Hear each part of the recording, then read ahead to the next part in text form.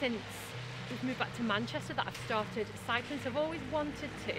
And then it's only after I started cycling about with the kids, kind of in leisure time, that I thought, actually, this is really fun. The kids love it. It's fine. It's not as scary as I thought it would be. And then that's just progressed into me being on my bike more and more.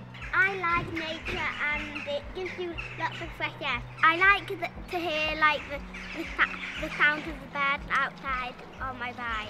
It's more fun. You might get off to a worse start if you're going out in the car. The schools are lovely. It's a very family orientated place.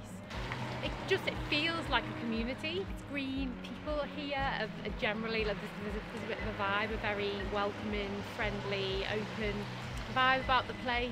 You know, Noah from being really little was on a balance bike and he just wanted to be out on it all the time. And yeah, I think that enthusiasm is definitely catching, and I thought, well, if they can do it, I can do it. And they want to do it. Mummy, can we go out on a bike? Mummy, can we go out on the bike? It's fun with my family when I'm going to school. Because we could play. Yeah, and we can ride around.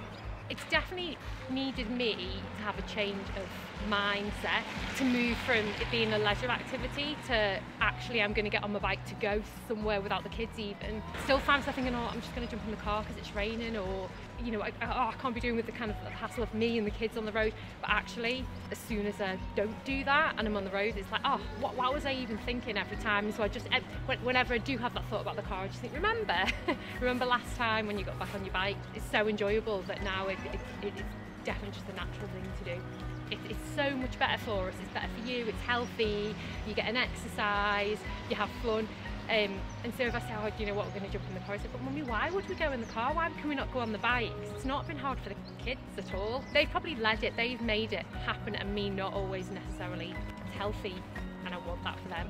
I think the main thing now in Manchester is we need leadership. We need active travel leadership, because it feels like there is, you know, this building noise around school streets, and infrastructure is obviously a big thing. So in Chorlton we're lucky that we start to have a bit more of an integrated infrastructure to enable people, families to cycle.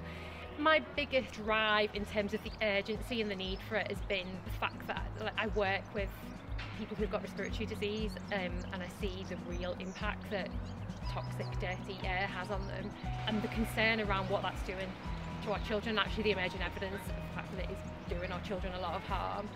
You need to ride bicycles more because when you're in the car you don't get any exercise or fresh air. My children's hope is for more people to ride bicycles to school.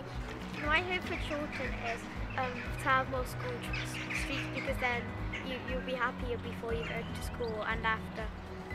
So my hope for Chorlton is that the momentum that we've built up around school streets and schools really embracing change and enabling active travel continues, and that Chorlton becomes a place where families can move around on their bikes or, you know, walking, you know, via active travel methods in a safe, secure and enjoyable way.